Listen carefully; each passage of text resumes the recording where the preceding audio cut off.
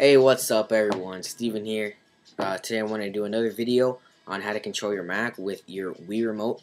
I just did a video about it, a different video about it, but in this particular video, I'm going to show you how to actually point and control your mouse cursor by pointing with the Wii remote.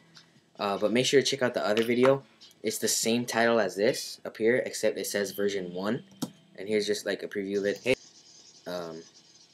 so make sure to go check that one out as well. There's two different ways to do this. This is the second way, and with this application, it is called Darwin Remote. So it's DARWIIN Remote. Link will be in the sidebar. That way. Alright, so once you start it up, here is what it looks like.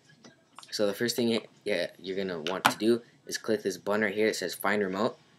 So go ahead and click that, and press the 1 and 2 buttons at the same time on your remote, just like that, and the buttons will flash. So right here it says connected to Wii remote right here, and if you look at this graph, whenever I shake my Wii remote, the graph goes up and down. It's getting the measures for my X, Y, and Z, wherever the Wii remote is. So as you can see, the more I move it, if I'm holding it still, the line is flat. If I go like that, I can go like that and stuff. So that's pretty much that. And if you go to Darwin Remote right here and go under Preferences, here you can and then you go to Key Mappings right here. You can select what all the buttons you want. So I put my A button for a left click, and I put my B button to right click. Okay, so I go ahead and set up all those buttons and what you want them to do. You can also hook up your nunchuck, which I will also be showing you what it does. And you can also hook up the classic controller. I do not have one though, so I can't really show you that. But once you've done all this, go ahead and click OK. And then you're going to want to click this button right here for the drop down menu. And for mouse mode on, parentheses motion, click that. So with my mouse, let me minimize this. As you see, both of my hands are here. It's kind of messed up though. It's not like perfect. But as you can see, both my hands are right here. And there is my mouse. I put a white background so you could easily see my mouse. So if I want to make my cursor, it's kind of messed up. If I want to make my cursor go to that way, you have to turn it like that to the right. If you want it to go up, you point up, down, you point down. And then here is the A button. I can right click for my B. I'll try to open a window here. Depends. I don't know what window I have open. I'll try to open it back up. It's kind of hard to do, but so that's pretty much all of that. I'll try to open something up. I will try to open System Preferences. Okay, this is just, it's kind of hard to do. It takes a while to get used to. I'm not used to it yet, but that is pretty much all it is. It's a really cool application.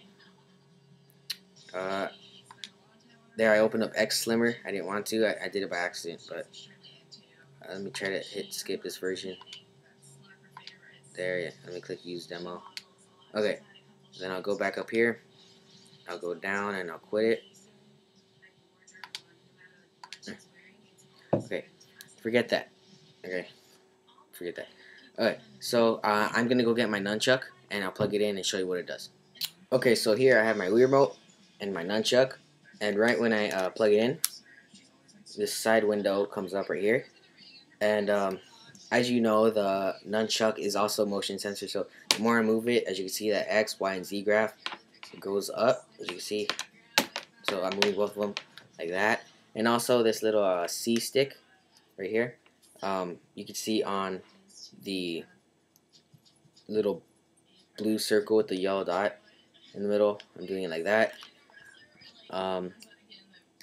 So that's pretty much what happens. You can also configure it. I haven't really used this application as much, but I'm pretty sure you can configure this to make it the mouse. I don't know. I could try. If I go to Preferences, I go to Nunchuck. Okay, so you can't use the C stick, but you can use the C and the Z buttons to do stuff. So again, this is pretty much all the application. I'm not going to turn on the Wii remote for the mouse mode again because it's kind of hard, but I thought it'd be a cool video to do it. I already know there's a whole bunch of videos on this. I just thought I'd make one. But so yeah, but also really make sure to go check out my other video, how to control your Mac with the Wiimote version 1. I think that application is better than this. Even though you can't point and use it, it's still better. The interface is better.